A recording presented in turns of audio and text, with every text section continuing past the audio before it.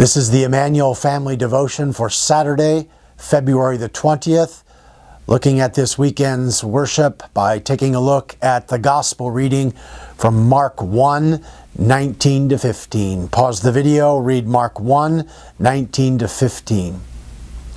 More temptation on this first Sunday in Lent. The Gospel reading, in it Jesus is tempted. Notice again that Mark uses the word immediately twice in the reading. When temptation happens, urgency is always appropriate. There was urgency in what Jesus did in our text.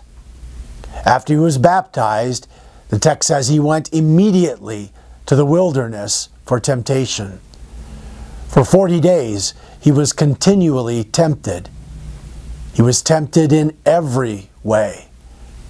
Every way. Now that thought may make us uncomfortable.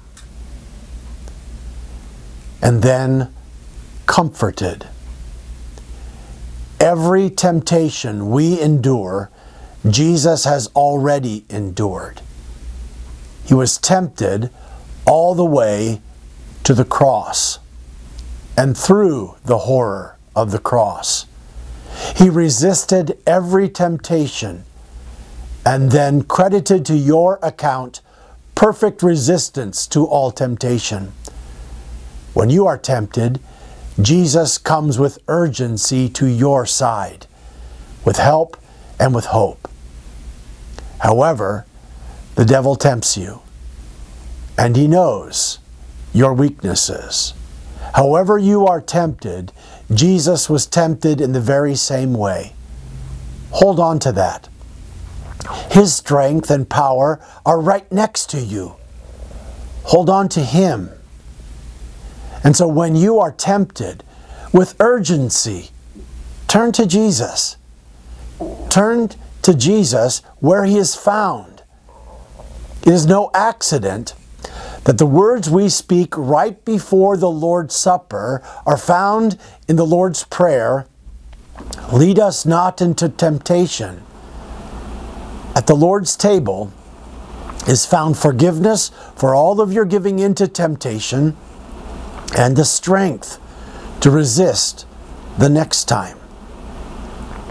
One of the most troubling things about COVID-19 is that so many Christians have been driven from the Lord's Supper, some for months on end, others for nearly a year. As your pastor, I plead with you with urgency to run to the Lord's Supper. There is where Christ is found. His forgiveness, his love, and his strength are there for you. Please pray with me. Heavenly Father, it is with urgency that you won my salvation.